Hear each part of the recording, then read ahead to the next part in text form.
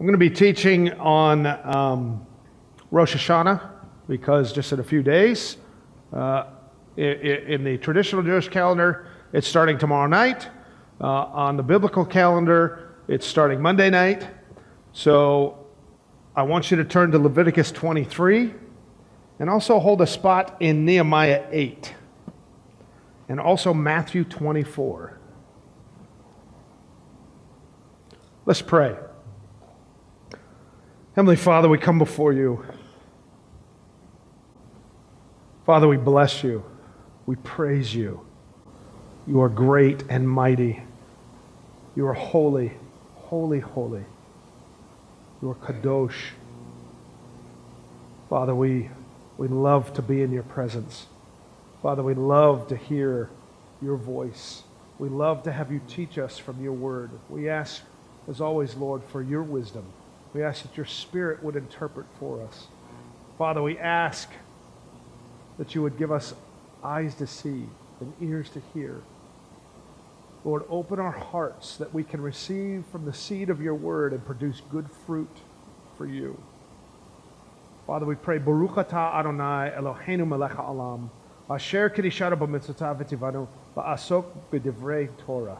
Blessed are you, Lord our God, King of the universe, who sanctifies us by your commandments and commands us to immerse ourselves in the words of Torah.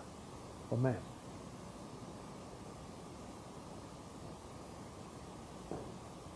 Who here knows what Rosh haShanah is? Raise your hand. Who does not understand what Rosh haShanah is? Raise your hand. Okay? A few. Let's start in Leviticus 23. Verse 23. Adonai said to Moshe, tell the people of Israel, in the 7th month, the first of the month, that's just coming up. In fact, I want to say, hallelujah, we're coming to the end of Elul. Right? Praise God. Look at all the looks on people's faces. I'm like, yes. In the 7th month, the first day of the month, is to be for you a day of complete rest for remembering. Did you catch that? It's a day of rest to remember. A holy convocation announced with blasts on the shofar. Do not do any kind of ordinary work and bring an offering made by fire to Adonai. And then it goes on to list the rest of the feasts.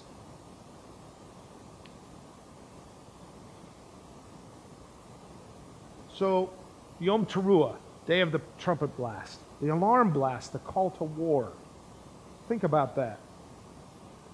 Rosh haShanah, we call it Rosh haShanah because the 7th month in the Hebrew calendar becomes the head of the civil new year. Okay, the head of the religious year was at the month of Passover, where we have Passover. The first month. But the civil new year is in the 7th month, the first day of the 7th month. Rosh means head, haShanah means year. So it's the head of the year. And here in Leviticus, it's also called, in Jewish writings, Yom HaZikaron, the day of remembering. And so the question we should be having, especially in the context of the Torah here, in Leviticus, what are we supposed to be remembering? You got some ideas? Anyone? Okay, we say that, but what's the context here in Leviticus? Leviticus, God is establishing something with the people. He's giving directions, teachings, commandments, and he's talking about, and he starts, if you go all the way back to verse 1 in chapter 23, he starts with the Shabbat. Okay? 6 days you'll do labor. On the 7th is a day of rest. Right? Creation. Keep that in your pocket. I'll talk about that. And then he goes on to talk about Passover. Right? And unleavened bread. And first fruits. Okay? And he details what days of the month that happens. how long it lasts, whether it's a Shabbat or not, what you're supposed to do or not do on it, right? He starts talking about it. But what is the reason for keeping the feast besides God says so? What is the reason behind it? Why do we keep Passover? It's a rehearsal. I like that word. I've used that word a lot before. It's a rehearsal, a remembrance. Okay? Remember, in Hebrew thought, a remembrance can be after an event takes place and we recall it like a memorial, but we can also have a remembrance so we are rehearsing for what's coming, so we don't miss it. Okay? In Hebrew, a remembrance can be before or after, and many times both. We are rehearsing before so we don't miss it when it comes, and we are recalling it afterwards, remembering. Why do we need to remember? Why, once the Passover happened, why is God wanting His people to practice it every year? So we don't forget what? We don't forget what He's done for us and how He actually feels about us. Who here in life, let's be honest, okay? I'm not asking for your perfect thoughts and perfect feelings at the moment as you're sitting in congregation. As you go through life throughout the week, throughout the years, and you have challenges and people betray you and children turn on you and spouses and all these things that just evoke all the dark things in you. Is it easy or difficult to remember that God loves you? Many times it's difficult, right? Why is this bad thing happen to me? God, you don't love me anymore? That's like the automatic place humanity goes, right? Are we in agreement? By and large, there's always an exception, but generally speaking, it's a challenge in life to remember these things. Life can be a distraction. All the demands, all the things we put upon ourselves, how we perceive stuff. You could have reality right in front of you telling you one thing, but your own emotions and your own experiences can cloud reality, right? That's how life is sometimes. So God has, on one level, has put these practices before us and asks us and commands us to keep them so we don't forget. So when our perceptions are clouded, we go back to this and go, no. I remember. We've done this every year. My forefathers did it. My fathers, their fathers, 3,500 years ago. This is what happened. We don't forget. To use a prime example today would be the Holocaust, the Yom HaShoah. Who here knows that it's being forgotten? You have a whole generation who are going, what's the Holocaust? Literally. And that was only how long ago? We're talking 3,500 years ago. But something so big and so atrocious that killed so many millions, not just Jews, is actually being forgotten? Shame on us. Shame on us as a people that we allow that to happen.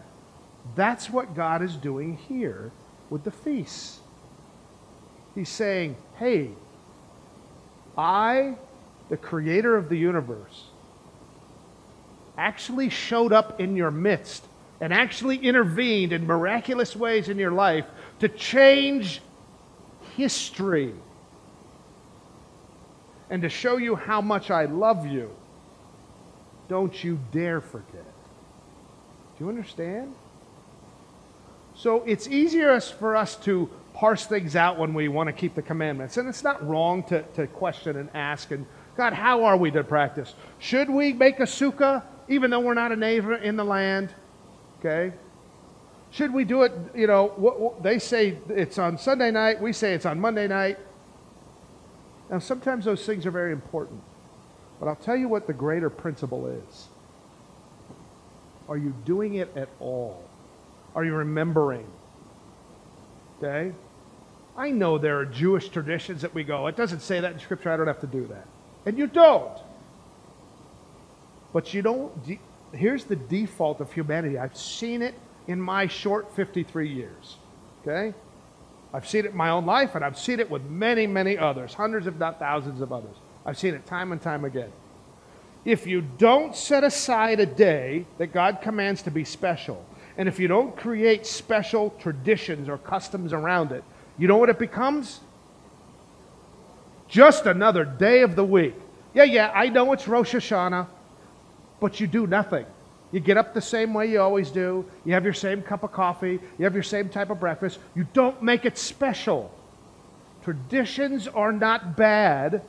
Rituals are not innately evil. They're a tool to help us make something special.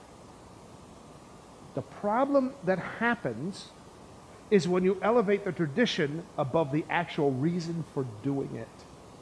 That's when it becomes a problem. That's when things become legalism. And God doesn't support that. He wants the spirit behind it. That's the most important thing. But don't throw the baby out with the bathwater. I say this time and time again. Sanctify it. We're not supposed to throw our emotions out and pretend we're emotionless. That is unhealthy, right? What should we do? Sanctify it. How do you do that? Get rid of the bad stuff, hang on to the good, and go to God with it and ask Him how you operate in it. It's the same principle. So I prefer to take this approach. God says make a sukkah, okay? A temporary dwelling. There are some traditions behind it. Can I accomplish that? I know I'm not in the land, so I don't technically have to do it, but it's a rehearsal. I don't want to go, well, God, I didn't do it because I wasn't in Israel. I'd rather go, God, I kept it even though I'm not in Israel. You think God's going to go, oh, I didn't recognize that. I don't care about your heart and your effort. Do you think that's what God does? Absolutely not. God goes, I'm happy. I'm going to bless you. When we bless God, do you think God ignores it? Nope, I have no interest. Not when your heart's right. It's a heart that's genuine and true and repentant and recognizing Him as our King, and we serve Him. He blesses that. I want all the blessing I could get. I don't care if there's some effort involved. Right? Hands going up over here. And it looked excited, so I'm going to wait for it to get there. I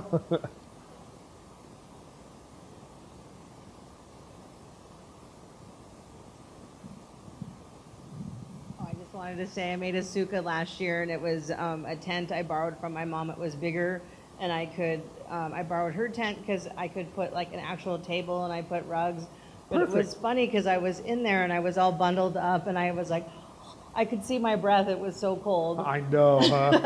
I know around here, it's Israel, it's great. Here, so, I didn't sleep in it. But I still got to go in there, and then wouldn't you know, we were all in Israel just a month later at the end of Sukkot. And how was that? Amazing. Amazing. So why am I saying this stuff? I'm trying to begin here with a certain perspective and mentality. So what is this a time of remembering? If it's the context in the Torah, they just had, remember, they're an agrarian society, right? So what do they have to do? Okay, there's harvests going on, there's planting, there's harvesting, there's all this stuff, and then we have the summertime where it's a nice pause, right? No more work. And now, Rosh haShanah is the beginning of the wet harvest. It's another harvest time. That's laborious, okay? Who here has done a harvest? Is it laborious? It's high demand, isn't it? Okay? And at that time, God wants us to show up to have an appointment with Him. Hey, I want to meet with you. And don't forget, this is a time to remember. To remember what? That I'm your God. You've had this pause, that I love you. I love you like a groom loves his wife. I want you to remember that. I want to remember all that I did to you to prove my love to you. That's what's going on. But it's also a remembrance for this. And I'm going to probably talk about this in more detail on Rosh Hashanah briefly, but there's a reason why we blow horns, the shofar, the ram's horn. Okay? That's part of the remembrance too. We blow the ram's horn to remember. When was the ram's horn significant in Scripture?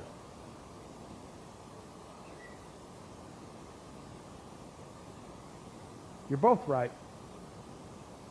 2 specific times in Scripture specifically. Jericho was another one.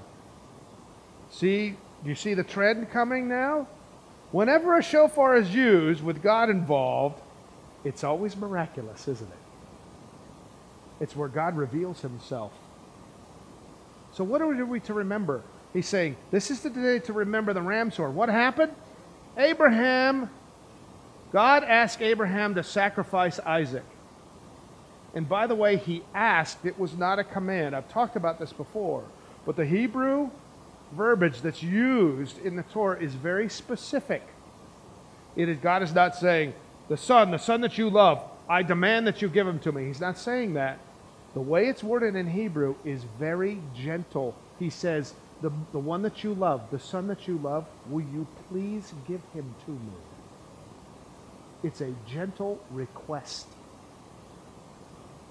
Who here has a son that is loved by you dearly? And can you imagine God asking you, appearing to you and gently asking, will you please give me your son? Can you imagine that? And Abraham does it. And God, it's all that, we know it's the test, the Akedah, right? We know it's the test. We know Abraham was not a young boy. He was in his 30s. Okay? Isaac. We know Isaac was in his 30s. That's why he said, Dad, you better tie me up. Okay? I might resist. And what does God do? A ram's horns are caught in a thicket. He goes to sacrifice Isaac. An angel appears and stops him. And God supplied an alternate sacrifice. We're to remember, part of Rosh Hashanah, Feast of Trumpets, is to remember that God provides an alternate sacrifice. The demand is from us, from everything we have and we love dearly. But God, seeing that when we give that, goes, I trust you. I see you're going to do it. But more importantly, do you think God didn't know that Abraham loved him that much? It was for Abraham. Abraham needed to see it. That would be transformative. It was probably also for Isaac too. But the point was, God said, no, I love you so much, I'll supply the sacrifice for you.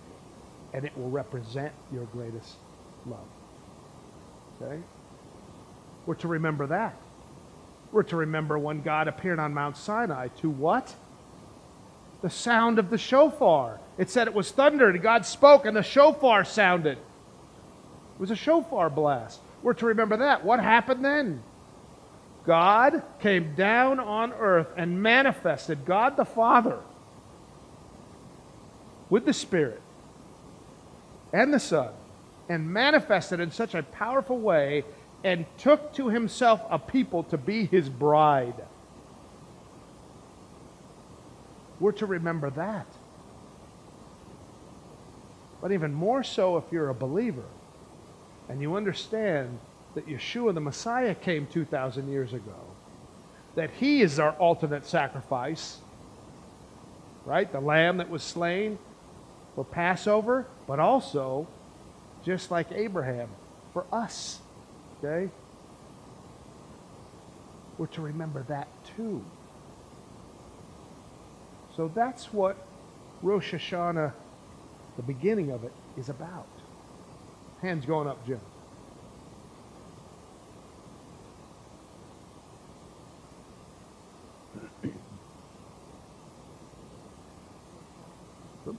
On. There we go. Hello. As you were talking, I couldn't help but think to carry it a little bit farther than that even, that how God always shows up for us. Always. No matter what the problem, no matter what the situation, how dark it looks, He always shows up just like he did before. And how do we know that? Because he says so. What did he say? I'll never leave you and never will I forsake you. On top of that, we're to remember, I believe, all the other times in Scripture during Rosh Hashanah. Yes. Piggybacking on that, 1 Thessalonians 4:16 says, "For the Lord himself will come down from heaven with a loud command, with the voice of the archangel, and with the trumpet call of God, and the dead in Christ will rise first." So when he comes back... It's to a trumpet blast. Right. A memorial before and after, right? So that's actually what I'm getting to, and I'm going to end with, but you got the right idea. No, you're fine. You got the right idea. You're seeing it. But I think we're also supposed to remember the rest of the places in Scripture where there's a Rosh Hashanah. One more. In the Psalms, it says, "Bless the Lord, O my soul, and forget not all his benefits." And how gracious he is that we don't have to remember them all. But he says, don't forget all of them. And in Psalm 23, it says, "Lead me in the path of righteousness for your name's sake." And that word path is not derek. It is a word that has a cyclical connotation, which ties into the feast and annual the Torah calendar. teachings and the That's right. feast. That's right. Very good. Very good.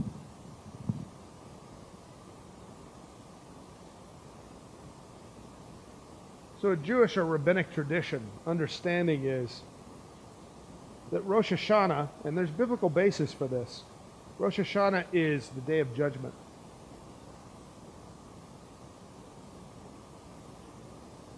And what happens on Rosh Hashanah, we have 10 days, according to the calendar, which are called the days of awe, days of repentance. God gives you 10 more days to get things right, because on Yom Kippur, 10 days after Rosh Hashanah, what he started, his judgment began on Rosh Hashanah, it's sealed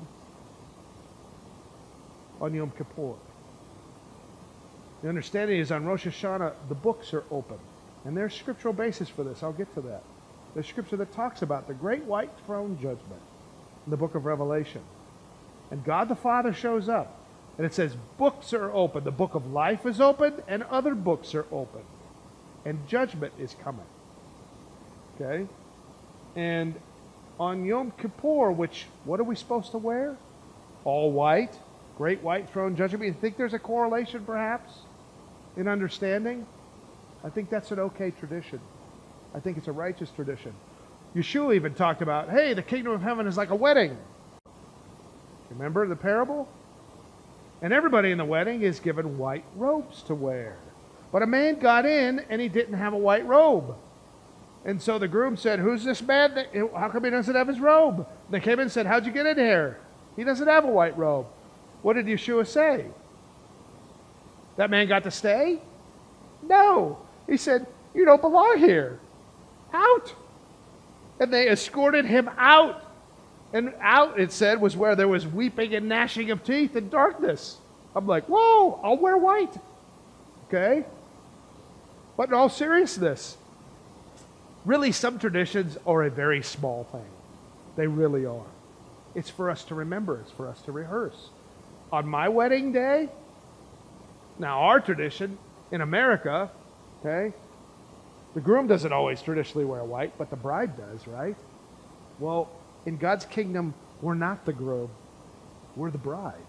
We should be wearing white. We will be wearing white, it says in Revelation 19. The bride does wear white. So I'm okay rehearsing once a year by wearing white. What's the problem? And so what am I saying? At Rosh Hashanah, it's considered the day of judgment. It's also, we're supposed to remember, and the rabbis talk about this, that in the Hebrew in Genesis, that it's hidden, they say, and it's very interesting. Look it up because it would take me a long time to explain it. But they say in the Hebrew is embedded the words first of Tishri, which is the 7th month. And then that's when creation began. And if that's true, then there's another remembrance. What are we supposed to remember?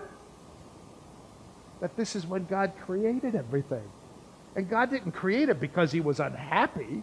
He loved it. Read Genesis again. What did it say? And he said, it is good. It is good. It is good. It is good. Gets to the sixth day. Wait, man is alone. That's not good. Now he gives him woman. Now it's good. Now he says, it's very good. Right? That's what it says. Okay? We're to remember all of that God is our creator. And he took great joy. I challenge you. The images I have and the perspective I have of Scripture and of who God is, I think God took great joy in creation. I think he was probably at his most excited and happiest. Think about it. Who's an artist here? Or somebody who creates anything. Don't you put yourself into it? Don't you put a part of your own soul into it? It's you, right? And it's an extension of you. That's what the Father did with us. He created us all. He took great joy in it. I think we're to remember that. Please turn to Nehemiah chapter 8. Nehemiah chapter 8. I think this is another thing we're supposed to remember. Why? Because it takes place on Rosh haShanah.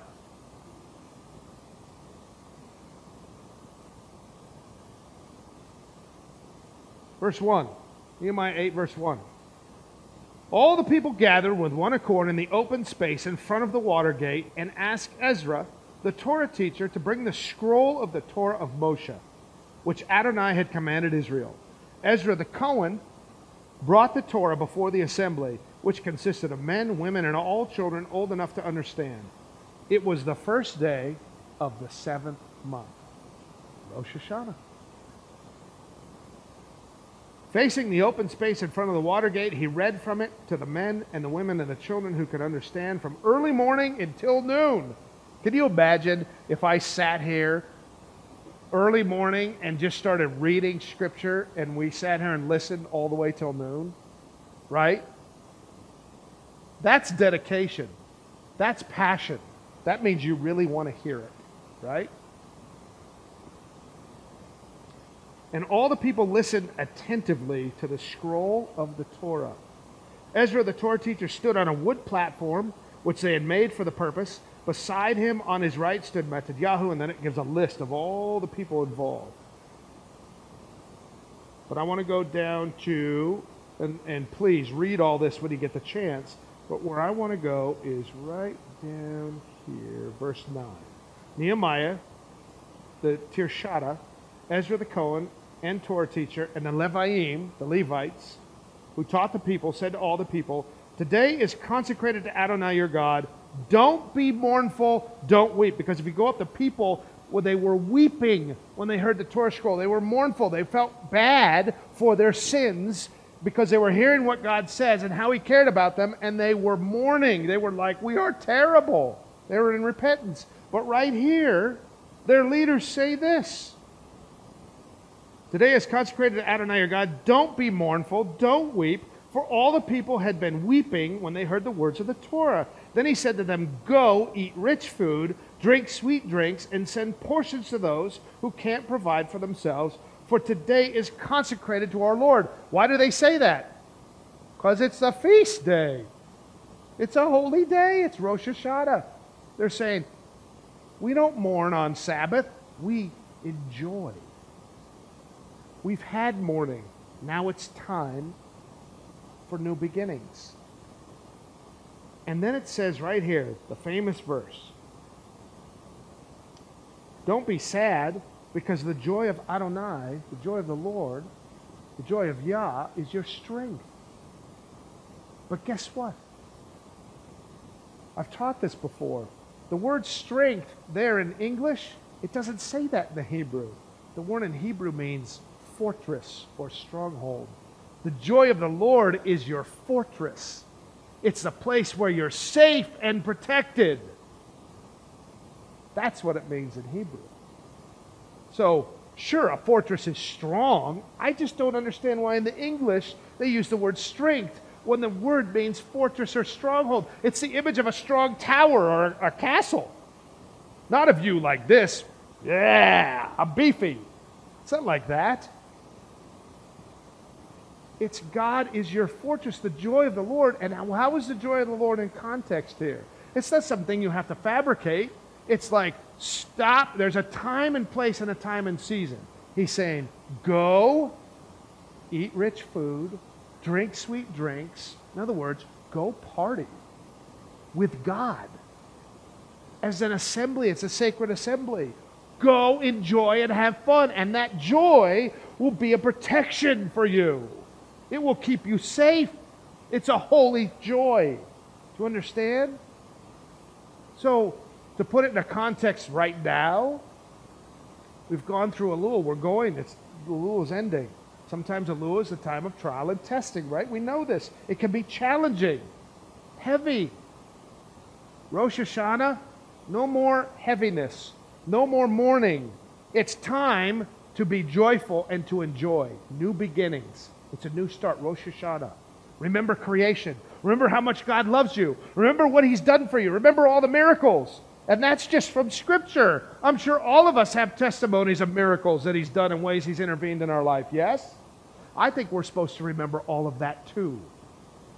I think it's personal as well as a whole people.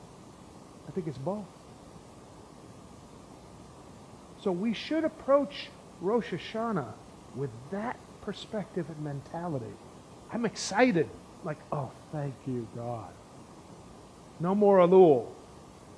Good. No more trial right now. It's new beginnings. That's come to an end. It's Judgment Day. But Judgment Day for the righteous is an exciting thing. For the wicked is not. And what God's provided is just in case Elul was not long enough for you, I'm giving you 10 more days to work it out. But I'm still going to approach Rosh haShanah with joy because He says so. If His joy is a fortress to us and He wants us to be joyful, do you think God is upset? Do you think He's angry? Not on Rosh haShanah. I think God wants us to party because I think God showed up happy and the people are like, oh, it's terrible. And God's like, what are you doing? Let's party. Let's hang out. Let's be together. Be joyful. That's what He's saying. I think that's what the remembrance is for. So we recall the goodness and we get happy again.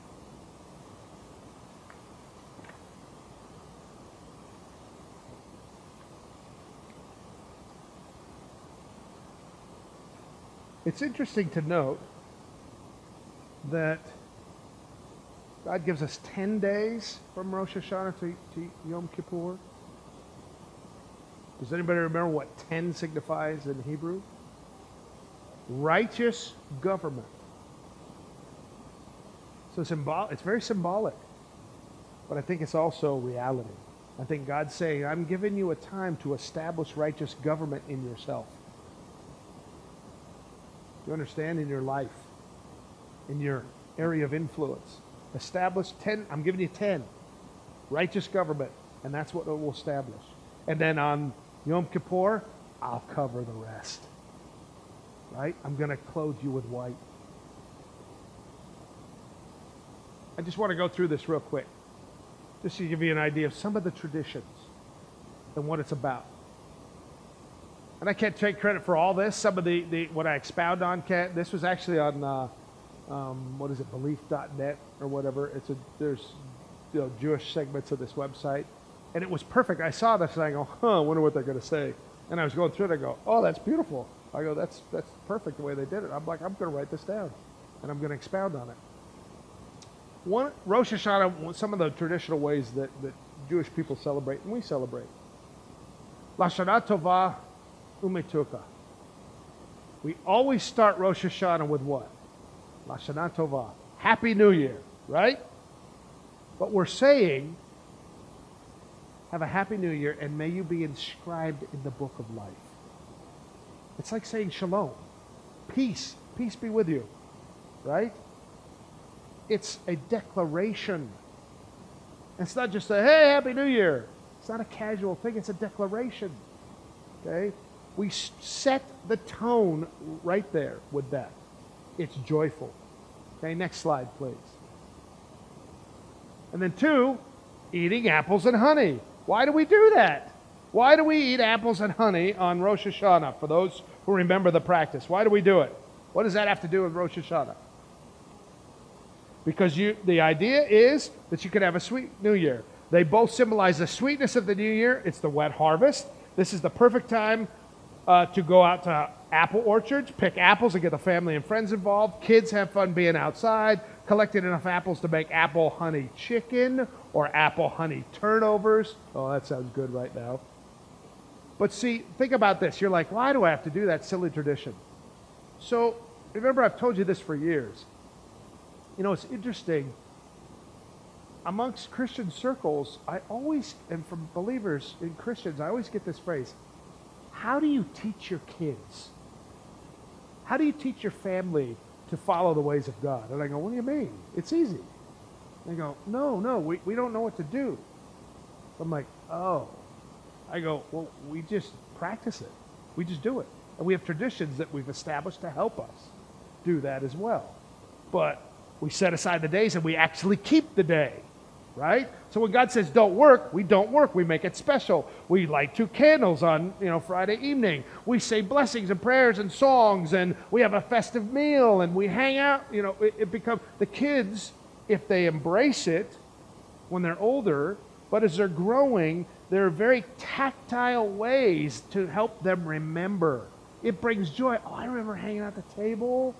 That's fun. I like that, right?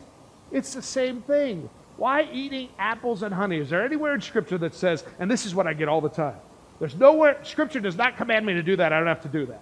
And I go, you don't? You're right. And I go, but nowhere in Scripture does it say you can't do that either. See the difference? Why is it always restrictive? Scripture is not always restrictive. There are some negative commands. Don't steal, don't murder, don't commit adultery, right? There's some things like that. But a lot of the rest is left open. So guess what that means? God's saying, go crazy with it. Have fun with it. Do whatever you want with it. But do something. Don't be always in this place of restrictive. Well, Scripture doesn't say I have to do that, so I'm not going to. Rather, take an approach of, hey, that's a great tradition.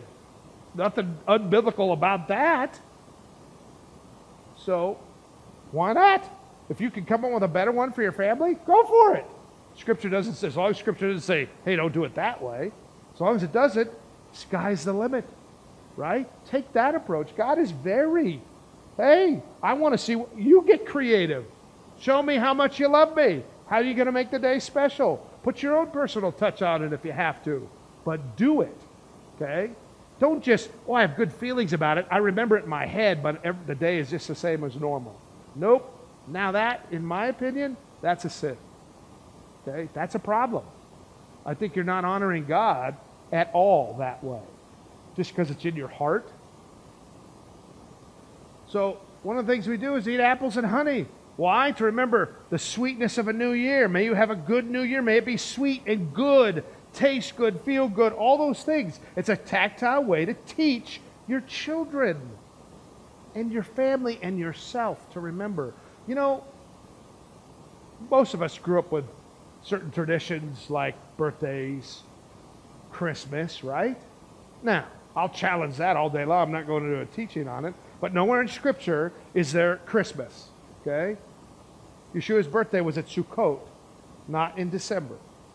And I'm not going to go into that, but my point is, who here has fond memories growing up with Christmas? Be honest. Why? Because it was made a special day with special things you do that are different from any other day. And you don't do it every other day. You only do it on one specific day. And I'm trying to get into the principle of the thing. You remember, we get gifts, and we drink certain things, and sing certain songs, and we have beautiful things in the house, right? And we do lights, and we do this. And when you grow up, do you have fond memories? Do you feel good? Does it produce a joy in you? Yes. That's what God's asking us to do here. And this is a day that He created, not that we made up, but He said is a special day. Why not? Make special things. Do special things. Teach your children, because when they grow up, if you raise them in stuff like this, they're going to remember with joy. Okay? Next slide, please. Forgiveness. Rosh Hashanah is about forgiveness. Learning to forgive. Seeking forgiveness for our sins, because Rosh Hashanah has been trials. We've been faced with things and weaknesses in ourselves. Well, right, Elul has, and Rosh Hashanah is now we're coming to it. It's still the time of introspection, 10 days till Yom Kippur. So if there's still things you're dealing with, we seek forgiveness for our sins. That's an important part of Rosh Hashanah. We must be aware of our mistakes and repent. We're expected to make peace with the individual who hurt us, or if we sinned against them, we need to apologize. It's a time of reconciliation. It's new beginnings. Don't start the year coming in with baggage. Take care of it. Okay? That's why God's giving you 10 extra days. Hey, if you forgot something, there's still something there hanging on. Don't just ignore it. Deal with it. God is near at this time, helping us. Every year's, let's see. I already talked about that, so that's good. Next slide. Listening to the shofar. We know we do that on the service of Rosh Hashanah, right? The hollowed ram's horn is blown on Rosh Hashanah and is used to remind the people to study Torah. It's a cry to God that we're committed to Him and recognize Him as King, to correct our ways and return to the right path. The shofar is used to help God's people to reflect and mourn the destruction of the Holy Temple. Okay? That is a big deal. Whether in our culture or not we realize it, it is. It is also a way for God's people to remember and be thankful for the sacrifice made for us. And I've already talked about that in detail. And remember what the blasts are? The tekiyah, the single blast, short single blast, which is the call to assemble and the call to worship. Okay? The shevarim, which is the 3 mournful blasts, which is the call to repentance. The teruah, which this day specifically is called. It's the 9 staccato blasts. It's the alarm blast or the call to war, time to wake up. Okay? And then the tekiyah gadola, the 4th blast. It's the great blast. It's the call of the Messiah. It's the signal to bring home the Messiah. Okay? He was talking about that. Next slide. A family meal. Right? What feast, except Yom Kippur, what Jewish feast is not without some kind of festive meal? Or oneg, right? The celebration would not be complete without the festive meal called the Sedat Yom Tov. The meal is shared with family and friends where the challah is baked round, not long. Okay, it's round, signifying the cycle of life, the return to a new year. Okay, traditionally the main course, as you see up there, is a fish head. Usually that's the main course. It's in Jewish tradition. In Deuteronomy 28:13, they base it on this. It reads, "You will be the head, not the tail." But think about it. We go, what tradition says that? It's all based, most of the traditions have some kind of basis in Scripture, whether we recognize it or not or understand it. Okay? It's a fun thing. And then last slide, please. A time to reflect. Tashlik. Okay? We do tashlik. It's a tradition. I have to say this real quick on a side note. Look real close at that picture that I picked. It's bigger, actually, but I trimmed it down. When I opened up this picture looking for Jews doing tashlik on Rosh Hashanah, this popped up. And I don't know if you can see it well there, but see the gentleman with the talit in the back with the kippah and the long ponytail? When I pull that picture, I go, is that Nathan Dolly? I was like, what? That looks like Nathan. And then I pulled up to the woman in front here in the white. It looks like Karen. Looks like my wife, Karen Spears. I'm like, oh my gosh. I go, Karen, come in here and look at this. She goes, oh my gosh. She gets down right in front of the computer. She goes, that looks like me. That looks like Nathan.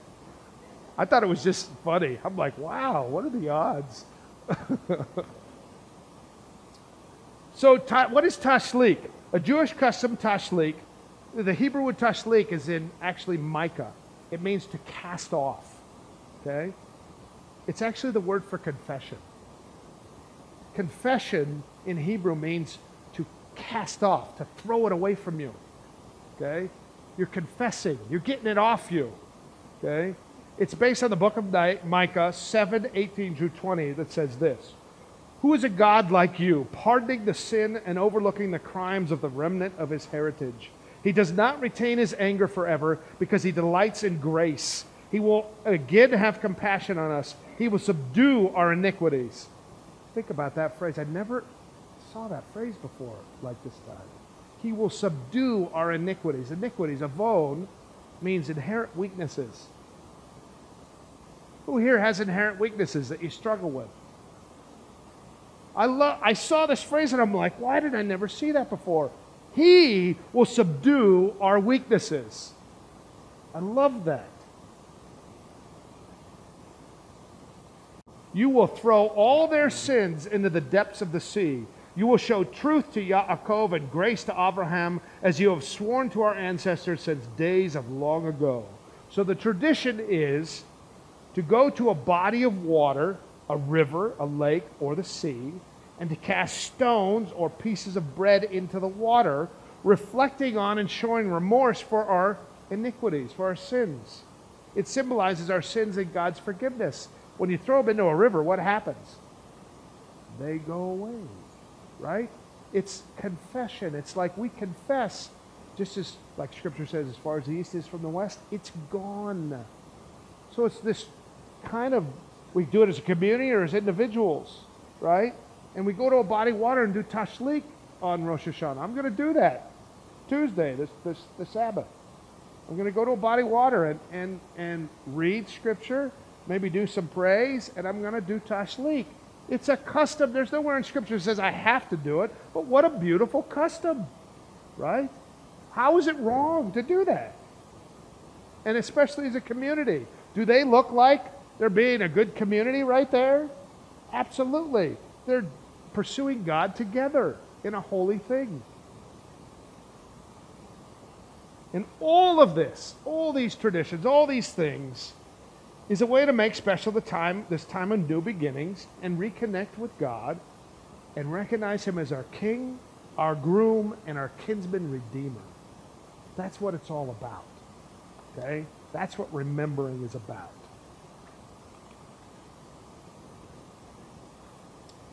So, in closing,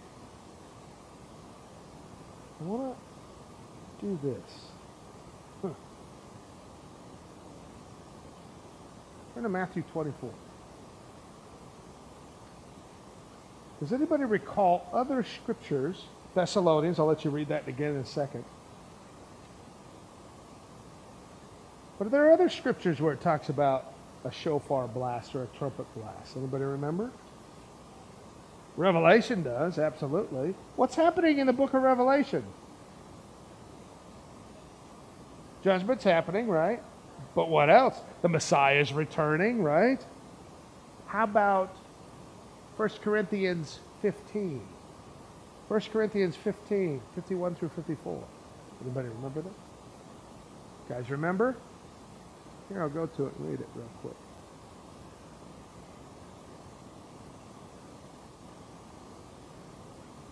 There it is.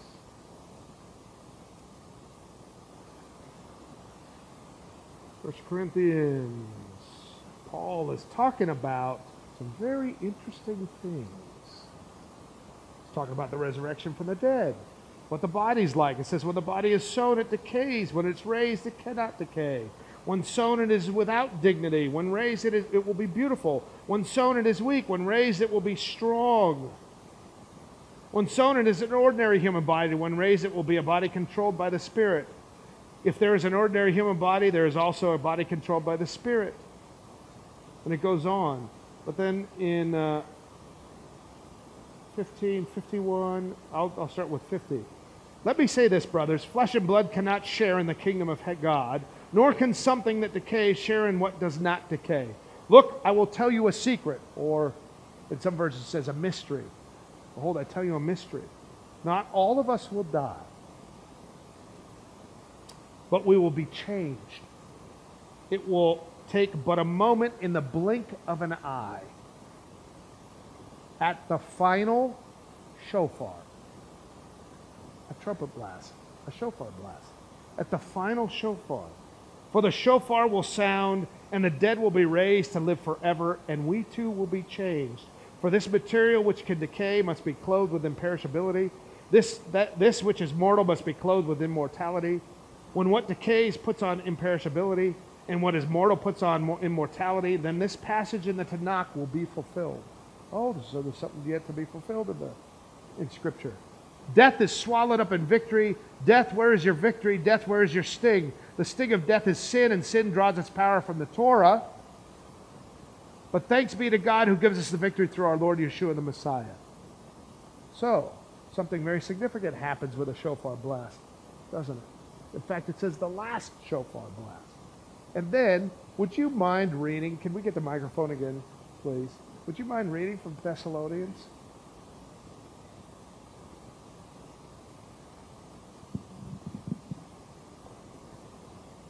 First Thessalonians 4:16. For the Lord himself will come down from heaven with a loud command, with the voice of the archangel, and with the trumpet call of God, and the dead in Christ will rise first. Oh, it sounds like he's talking about the same thing right here in 1 Corinthians, huh? So,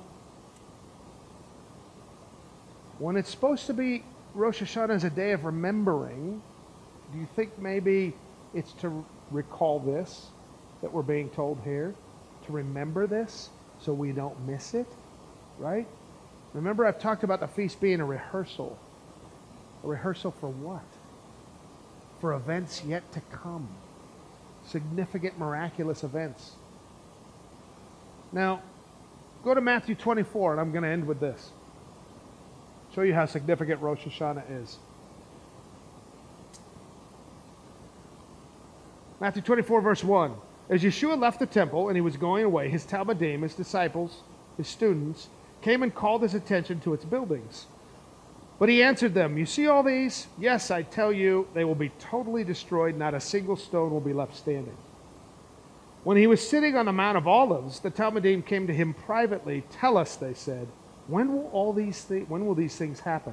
And what will be the sign that you are coming that the Olam Hazeh is coming, the age to come, the Messianic age? In other words, is now the time that you're going to come as the king? Are you going to reveal yourself now? Right? When's this going to happen? And Yeshua replied, "Watch out. Don't let anyone fool you." Wait, what? What are you talking about? "For many will come in my name saying, 'I am the Messiah,' and they will lead many astray.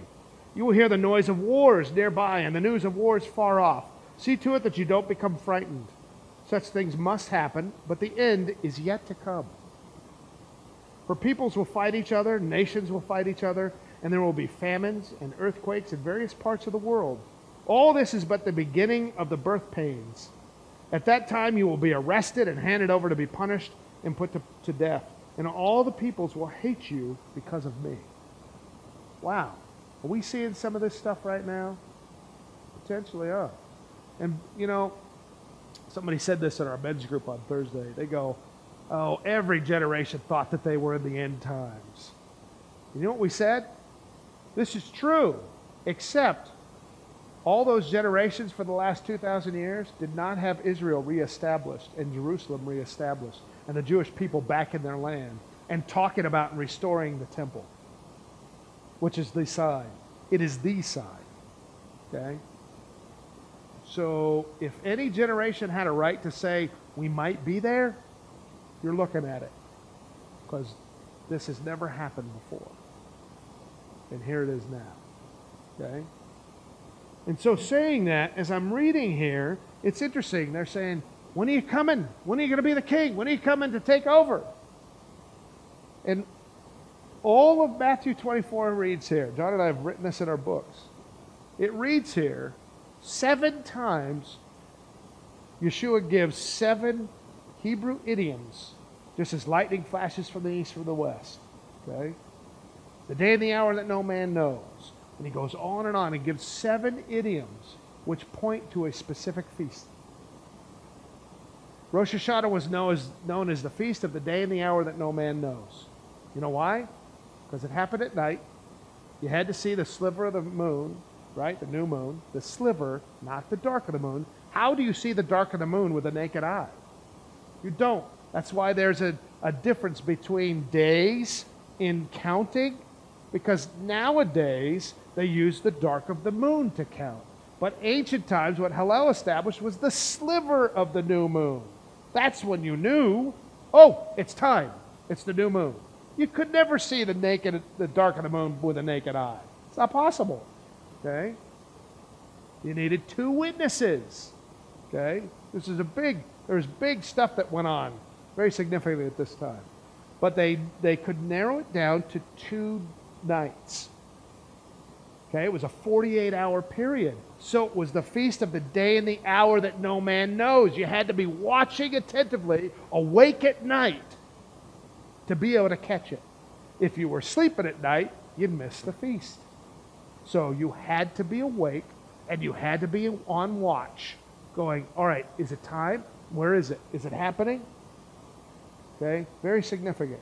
So it was known as the feast of the day and the hour that no man knows. It was also known as the feast of the lightning that flashes from the east to the west, because once the 2 witnesses would get on horseback or run and race to the temple to notify them, the sliver's here, they would sound the shofar, significant.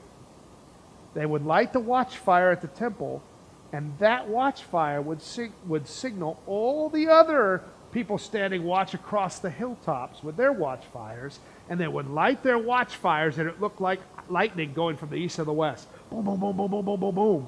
Lighten up to let everyone know in Israel the feast has started. Okay? And even more, if you keep reading in Matthew 24, 7 idioms. Basically, Yeshua was saying, hey, there's going to be wars, rumors of wars, famine, plague, all the stuff that goes on, but that's not even it yet. You want to know when I'm going to return? And it says it. Read it. It says, that's when I'm going to return. He says it right in there. He goes, but I don't know the day and the hour. Only the Father knows. But he's basically saying, you want to know when I'm coming back? Feast of trumpets, feast of trumpets, feast of trumpets, feast of trumpets, feast of trumpets, feast of trumpets, feast of trumpets. He says it 7 times to them. When he's returning, what's involved in it, what's going to be going on in the world, and why he's coming back. So is Rosh haShanah significant in the biblical timeline in Yeshua's life? Very significant. Remember, every feast is pointing to a time in our Messiah's life. When he died, when he was in the grave, when he resurrected, when he brings the Holy Spirit as a seal, as a betrothal, a sign of betrothal with us, that he's going to return. And when does he return?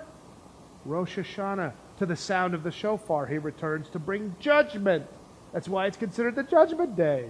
Think about this, how it all correlates. He comes on a white horse, not as a suffering servant, but as the King of Kings, as a warrior. You know what's interesting? I noted this. So Yeshua comes as a suffering servant. Peaceful, meek. Did he bring peace? Did he bring peace when he was here? No, what did he say? I didn't come to bring peace. He says when he was here in the Gospels, I came to bring a sword. I will divide. The members of your own household, I'll divide. There will be the enemies. Your members of your own household will be your enemies. He goes, father against son, mother against daughter. You'll hate each other because of me. When I'm coming as a suffering servant, meek and mild, I'm actually bringing division and warfare. But when I come as the conquering king, when everybody's going to rise up to make war, I'm bringing peace. I'm going to wipe it out. And it's going to be very peaceful. For 1,000 years, it's going to be peaceful. It's going to be a 1,000-year Sabbath. A Sabbath for 1,000 years. Imagine that. And he's going to be here on the earth with his bride, What happens in the ancient Hebrew betrothal process? Do you remember? They do the betrothal process. They come to the house, the wine, the breaking bread, all that goes on, the writing of the ketubah. Remember all that? And then the groom goes away to prepare a place for his, right? His bride. The groom goes away, builds an addition on the father's house. But he eventually returns, right? When he returns, he comes with what? His groomsmen. And he lets rumors out. He's coming about the week or so before, right? But when they come at night. Remember, the bride has to have her lamp lit in her window with the bridesmaids to signify, hey, I still want to get married, right? And the groom comes with the groomsmen to what?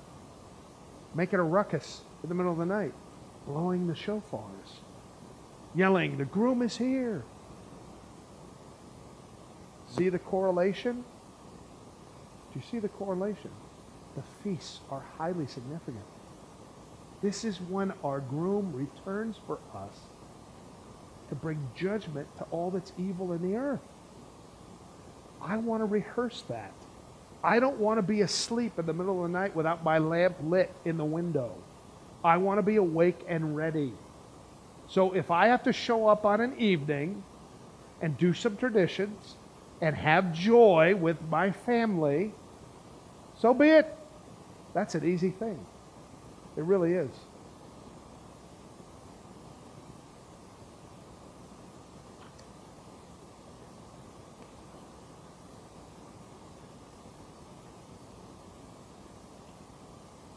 What's interesting is they say this, on Rosh haShanah we're called to remember God as our King. The Hebraic understanding is that when Adam and Eve sinned, when they fell, they did so because they thought themselves to be master. They failed to recognize God as king. They confused the subjectivity of evil and deception with the objectivity of right and truth. They rejected God's commands and his leadership. Maimonides, an ancient Jewish rabbi, says concerning Yom Teruah, awake you sleepers from your sleep and ponder over your deeds. Remember your Creator and go back to him in repentance. Be not those who miss realities in their pursuit of shadows and waste their years in seeking after vain things which cannot profit or deliver. Look well to your souls and consider your acts. Forsake each of you his wrong ways and improper thoughts, and return to God so that he may have mercy upon you. I was just remembering when I was in Israel the one time and was fortunate enough to be there as they were preparing and everyone went up on the roof to blow the shofars, and it was like this solemnness going up there and everybody's just looking and waiting, and then all of a sudden you could see that sliver and the shofar is blowing, but not just on the roof where we were, but you could hear it all over for miles, all the different shofars.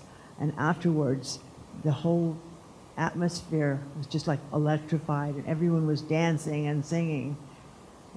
And I can just imagine when the Lord returns that that's exactly how it's going to be. It's exactly how it's going to be. I just hope they have the right evening. And I don't mean that in a derogatory way. I mean it kind of fun, but at the same time, at least they're doing it. I hope that they continue to do it and they recognize all the principle behind it and it says in Scripture, they're going to recognize their Messiah when he comes, and they're going to mourn. Because they're going to go, he was our Messiah and we killed him. But then it says God forgives them, and he draws them unto himself. So who here is ready to celebrate Rosh haShanah? Thank you. So please, Monday night, starting at 6:30, I'd love to see you here. I'd love to celebrate together. We're going to start with Oneg with a big festive meal like we always do. Okay? It's going to be beautiful. It's going to be wonderful. We're going to have a service, lots of singing. I'm sure lots of dancing, right? Lots of dancing. And we finish the service with a whole set, like 120 blasts on the shofar. It'll be Daniel Shaw and myself will be doing it. And it's going to be awesome. Okay?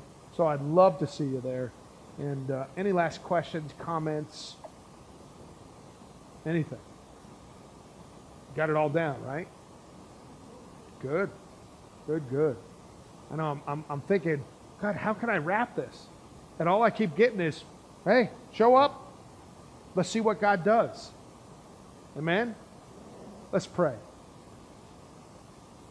Avinu Shabbat Shamayim, you are our God, and you are our King.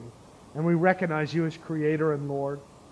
Father, we are so grateful for the sacrifice of Yeshua, of our Messiah, for us, to draw us once more back unto you, so we are not under condemnation and not under the cloud and shadow of death. Lord, we just love who you are, and we do remember. And Father, we ask that you would help us to remember even more just how much you love us, all the great and miraculous things that you have done for us, all that you will continue to do for us, even the miracles that you're going to perform later in our lives. But Father, help us to remember personally. In fact, Lord, this would be a great time in preparation for Rosh haShanah for us to maybe get a journal or to write down, Father, to recall, to ask you to help us to remember and to actually write down as a testimony all the miraculous things, the way you've intervened in our life to show mercy to us, to save us, to protect us, to draw us close to you, to show your love for us, Father, and to make it personal. And Father, we just love you. We thank you so much. We ask that all that we've learned here today, if there's anything that is not from you, that you would bring correction to us. But Father, I pray that all that we study in your word, I pray that it would go deep into our soul and not just be something in our head to be intellectual, but Father, it would transform our lives, that we would carry it into our lives and show your light to others every day of the week. So Father, we bless you, we honor you, and we thank you. B'Shem Yeshua. Amen. Please rise.